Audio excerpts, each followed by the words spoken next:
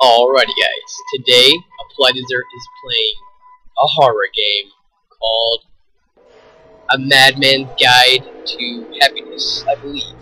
So yeah, here we go guys. Instead of doing a Skyblock game, I'm actually gonna be doing a horror game, like when we did White Noise. So yeah, it's called A Madman's Guide to Happiness. Basically, the premise of it is we are a police detective who is searching a suicide victim's computer to try and find out why they killed themselves. So, yeah. And also, I heard it's got a couple of jump scares, maybe, so it said not to play with the lights off. I'm not scared or anything, but I am playing during the day, but it's not because I'm scared, it's because this is really, my parents are at Walmart, and this is a pretty good time, I thought, to start recording. So, yeah, let's press start. You're the first officer to arrive at the scene. Strange noises were reported, then screaming. You see a body hanging from the ceiling. Suicide. The computer is still on. You check it for clues. It is filled with rantings and encrypted files. But it claims that whoever gains access to these files will gain the secret to happiness. You begin to click. Okay. It's already, their background, it looks like, is like a tunnel. Like a sewer, it looks like, and we can't actually go to any of the other files. Just click, press start now. The princess loves her little bows with all her little heart. Out of the 4 colors, she chooses the blue one. You have 4 colors in front of you too. If you choose the blue one, you can unlock this file. No. Incorrect. You have 1 final chance. That was kind of loud. And thus, the secret of happiness was lost forever. And the princess turned to dust. Press A to retry. You have 4 colors in front of you too. If you choose the blue one, you can't unlock this file. No. I don't know what to do. Hold on. That was actually pretty scary. I didn't expect it. Princess loves her little bows. How do we move around? I don't get it. I don't get it. Oh! We have to press X because it's the 4 colors of the letters on the controller. X is blue, A is green, B is red, and Y is yellow. It took you a long time to reach here from your magic tower, princess. Your blessed feet still battered and filthy from that wretched wood with its corrupt streams and trees that whisper their putrid secrets into your precious ears. Your clear eyes still dulled and lifeless from the eons, I guess, spent in that dark, damp tower that gave you not a drop of daylight's playful majesty. Your little wrists, still scratched and swollen from the rusty disease-ridden shackles they forced upon you to prevent your escape to a better place where they could not keep their perverted, vulture-like eyes on you. Your tongue so dry from the dirt, they tried to force down you like water. But you have escaped now, and it will all be made better. For I have found the secret of happiness, and with it all dark memories will fade away and be replaced with nothing but gardens of crystal, flowers, and butterflies that sing with men. And sing they shall, sweet, sweet princess. Press A for next file review. Okay, it popped up some a little bit. I think it was the same face we got. Whatever, we got something wrong. There are 2 parts you must understand, princess. The first is what it is that has prevented you from achieving happiness. The great enemy, if you will. Not just for your happiness, but my happiness and the happiness of everyone in the world. Even the animals and the plants have had their happiness stunted by this blacksmith of misery. Dang, we're having to read a lot. Hopefully you guys won't get bored, but also this thing only got rated 3 stars, so, and I heard I researched it and it's relatively short apparently, but I don't know what to expect. I didn't watch a video, I just heard it's short, so, but there were 6 files. Then when you know your opponent, you must understand the second, how to defeat them. You may have to rip out their intestines. You may have to gouge out their eyes, and while this may be hard and straining for your little hands, princess, the chalice of happiness is so full to the brim with sweet nectar and strawberry bits that it will be more than adequate compensation. But I must test you for revealing the secret of happiness to a dim mind like trying to discuss philosophy with a crab. Alright, we got a crying baby. And I don't know. Oh, frick. Wait. Making its size bigger. Whoa. Okay, well, that was kind of scary, I guess, but I don't know if I was pressing anything to make her eye bigger or what. But, so yeah, now we're on to number 2. Oh, yeah, I saw about this one. We have to do math here. Oh, and the suicide victim is a guy, too, so he's talking about princesses and bows and stuff and dolls, and he's a guy, so you already know he's weird. But, the princess did very well escaping from the tower, but it was a harsh journey. It would have taken her 1 hour to reach me, and her legs were broken, so it took her double this time, so 2 hours, and her arms are broken, so this time was doubled again, so 4 hours, and her mind was broken, so yet it was doubled again, 8 hours, but the wind blew in the right direction, which got her only here 16 times faster than her broken little body and mind should have been able to. 16 times? Wait, so double would have been 2 times, doubled again 4 times, doubled yet again would have been 8 times, but 16 times, it should have taken her 30 minutes. Yep, there we go, we got it. Listen, the enemy binds not just you or I, but the frog, the worm, the germ, the liquid plants, and on and into infinitum, and works like magic. I thought it was going to start rapping, like rhyming and stuff, but the frog, the worm, the germ, the liquid, okay, but the leafy plants, oh, if you guys can't hear me that well, maybe you can't now, but I've been talking pretty loud most of the time, so, the germ, the leafy plants, and on into infinitum.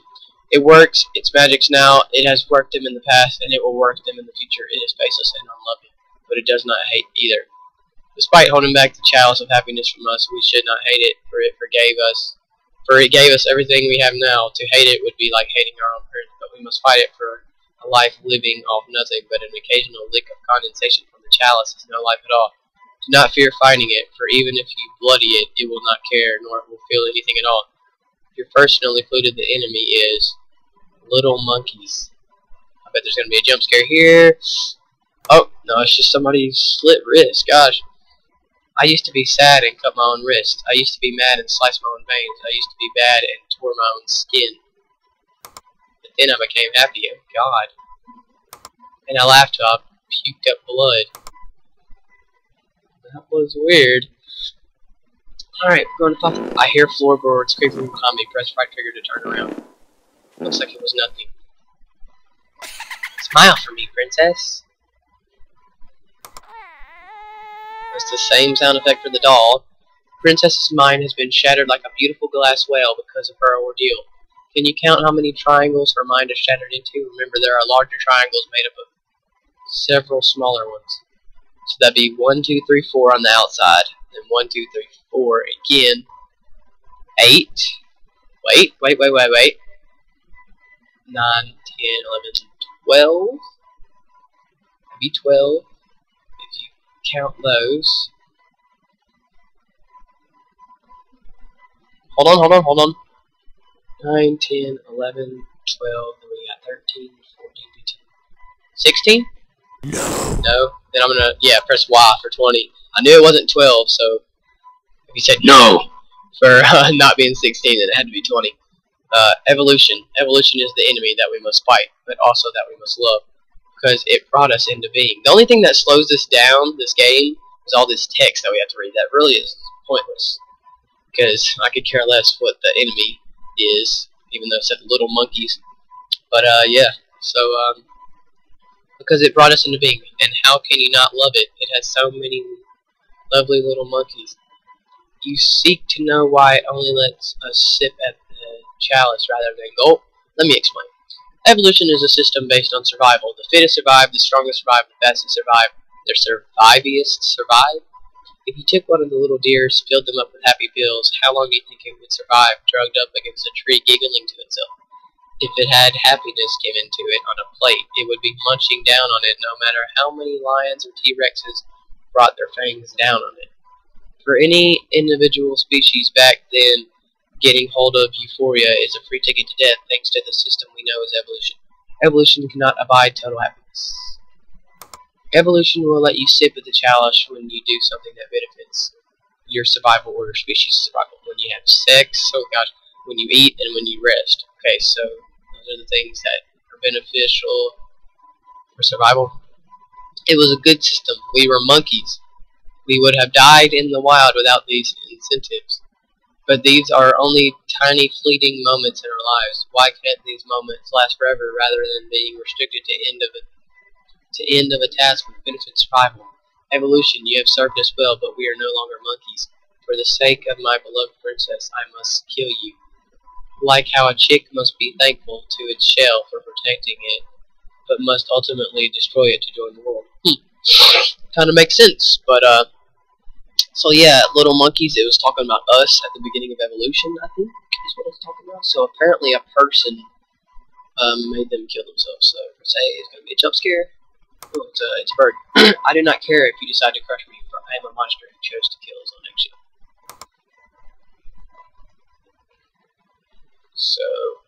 So the little bird's a monster because he destroyed. So we're on file 4, we got 3 more left technically. I love my little friends, but I need help to count them. Which section has the most two-legged spiders? Even if just part of their sexy legs is in the section, you must count that as a spider. Bottom, right, left, or up. Ooh, okay. So even if a part of their legs, you have to count them as a spider in there. So that'd be 1, 2, 3, 4, 5, 6, 7. 7 in the left one. 1, 2, 3, 4, 5, 6. Wait, 1, 2, 3, 4, 5, 6, 7 in the top one. 1, 2, 3, 4. Wait, 1, 2, 3, 4, 5 in the right one. I have the most. Okay, and then 1, 2, 3, 4, 5, 6, 7, 8. Okay, so it's gonna be the bottom. Yep. Okay, we got it. Oh gosh, this is so much to read. As the I'll read it as fast as I can. As the birth creatures of evolution, which is of such a nature that it cannot allow us to taste unlimited happiness without destroying us, it is now up to us and no one or nothing else to rise up and take our much needed euphoria. Now you know our opponent, you must know how to defeat it. The answer and explanation is this: we must remove ourselves from evolution. We must remove ourselves from its factors and cycles and situations and forests. Humans have already begun to see this, and we have begun to move ourselves forward slowly. Scientists have seen this, and they begin to create new drugs to dispel pain and turn depression into happiness. The religious have seen this, and they strive for their place in paradise after death. The philosophers have seen this, and they try to peek into the well of happiness through thought. All noble warriors, but it is not enough. There is something much closer to us we need to do. Something more basic, intuitive, that tugs on the threads of our very being. Read on. Precious little monkeys live precious little lives. Precious little lives eat precious little monkeys. It's precious to eat monkeys' little lives. Okay. Oh god, now it shows somebody's hand and what is that, glass? Or just a wide-eyed detective who would hang himself several years later walked into a crime scene. There were 4 bodies lying on the ground, and it looked like they had been killed by a pack of dogs. Each body had 1 limb ripped off that must have been taken away by the pack. Aside from the 4 human remains, there are the remains of 2 dogs fully intact at the scene. How many limbs are there at the scene? So there were 4 bodies on the ground. So 4 times 4 is 16 limbs, because we all have 4 limbs, 2 arms, and 2 legs. Wait. That'd be for 1. Wait. Yeah, that'd be 16 limbs. But each body had 1 limb ripped off, so that'd be a total of 4 minus 16 is 12. And then there's 2 dogs fully intact, which have 4 limbs. So that'd be 8 plus 12 is 20. No. What? Wait. 8 plus 12. That's 20. Wait, there were 4 bodies lying on the ground, and it looked like they had been killed by them. Each body had 1 limb ripped off. 4 bodies on the ground. Oh, how many limbs are seen? It's 24. Because the detective that's at the scene has 4 limbs too, so you had 4 of his limbs. to the 20 of all the people on the ground, plus him looking at the scene. Well done. Not many would have thought to count the detective's limbs as well. Oh, well, we just read it. Yeah, so I actually figured it out and said it before. But this is a dead spider. They have 8 limbs, greedy, and a bit selfish of them. I'm not impressed. Impressed, not oppressed. We have the science, will, and intelligence to grasp that danged chalice. I don't like to cuss on my channel. At the very least, collectively. Why then do we not simply take it? The answer is this: we lack the power. For everything we have, we are no more than wailing babies because we lack power. And the reason we lack power is because to our shame we simply gave it away. We are the primary point at which our thoughts and feelings are created, and we have great power to bend and twist them to our will. Yet shamefully, repulsively even, we not only don't acknowledge this, but we project our power onto inanimate objects that not only don't have power, but they would not even care if they did. Observe, a rock falls on a man's foot and he feels pain. The foolish man blames the rock and throws fits of anger while screaming about how the rock has ruined his day.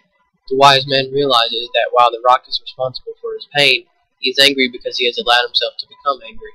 Knowing that he is responsible for his anger, he realizes that he, not the rock, has the power to turn it off and on. Oh my god. It's all about empowerment. Self-empowerment. You have the power to kill yourself. You really have power.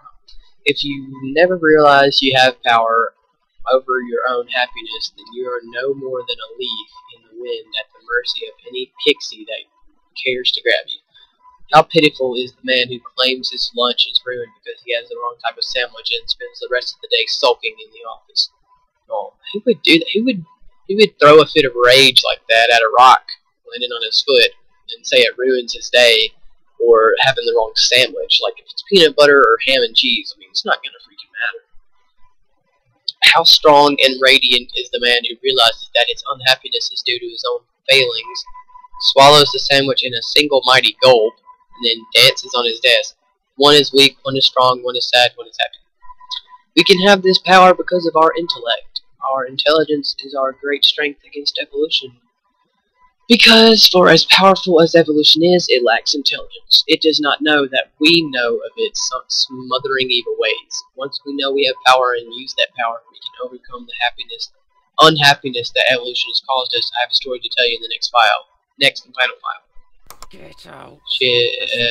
Taki mushrooms, stupid, naive, weak, useless, hope. What does that spell out? SSNWV.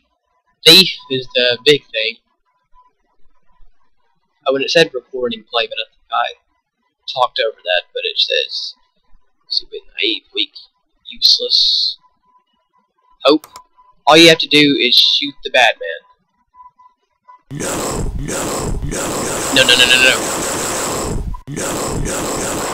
Was the man you just were? Oh, press the right trigger like every freaking FPS. Was the man you just murdered really a bad man though? And even if he was, did his mom, wife? This must have been made by a British person. Mum, wife, son, friends deserve to suffer for his sins. He can never laugh again. He can never dream again. He can never hug again. Murderers are like the gods of never. He liked to hug people with his arms. He was a right-handed guy. Murderers are like the gods. Here's my story, sweet princess. Once upon a time in a land far, far away, when you were very young, me and the queen lived with you in happiness and peace. See, me and the queen, well, at least we know he's not gay, but he is pretty crazy. But he's the king, obviously, so live with you in happiness and peace. But then one day a demon seduced the queen from me. She took you to go and live with a demon in the tower. I tried to get you back many times, but eventually the demon got his little friends with their loud metal dragons that flashed blue lights to carry me away. The king was sad. The king blamed the demon, but this did nothing. The king blamed the demon's friends, but this did nothing. The king blamed the queen, but this did nothing. The king even blamed you. So what I think I'm getting from this is he was a married man with a kid, and his kid got taken away from him. And most of the times when a kid gets taken, like when parents get divorced and they have one kid or even multiple kids, they always move away with the mom. So apparently the mom moved away, and the metal dragons that flashed blue lights immediately made me think of police cars. Metal dragons that are made out of metal. So those might be police cars. So he blamed the demon, whoever took them away, whoever divorced them, I guess. The demon's friends, it says, his little friends, I guess there was a policeman, the queen, his wife, and then you. The princess is his child, apparently. Then eventually the king realized that he was to blame. When he realized that only he had the power to ultimately stop him from being sad, he gained power. Or he killed himself. The king used that power to kill one of the devil's friends. It was a wonderful thing. The king was no longer sad, and instead the queen was sad. She felt guilty and left the devil, and often took the princess to see the king in his new home called Asylum. Huh. Oh, so the demon that took him away might have been another man. See, it says, you killed one of the devil's friends, must have killed one of his ex-wife's husband's friends, and then he wasn't sad, the queen was sad. She left her husband and took the princess, or the child, to see the king, which is him, in his jail. So he must have done something bad that forced him to get, well, no, he obviously got arrested for killing the guy. Okay, anyways. But the king could only stay in an asylum for so many years. He worried that when he had to leave, that the queen would no longer feel guilty and come to see him. The thoughts consumed him and twisted his mind with fear until he took a rope with the intent to take his life. That means kill himself, princess. And so I have the rope in my hands, and I have finished the guide to allow you to be happy. There's nothing left. Well, no puzzles this time, sorry. This note is not for the princess, but for the person who is reading this document. I just couldn't do it. I couldn't hang myself. Thought of not seeing the queen and the princess ever again was too much, so I used a little more power. I hung the devil instead, so they would take me back. And I am hiding in the room now, waiting for someone to read this document so I can kill them from behind, just to make super sure they let me into the asylum again. I wish you the best of happiness, and I'm so sorry. What the crap? He smashed our head against the computer screen, that's why it was cracked. Credits: creator, designer, writer, John Sturrock. Please tell your friends about this game. Remember to be happy. Check out the 8-Bit Girlfriend. And, well, okay. So, there you have it, guys. Turns out he wasn't, he didn't commit suicide. He murdered the ex-husband, because he got into jail the first time for just killing the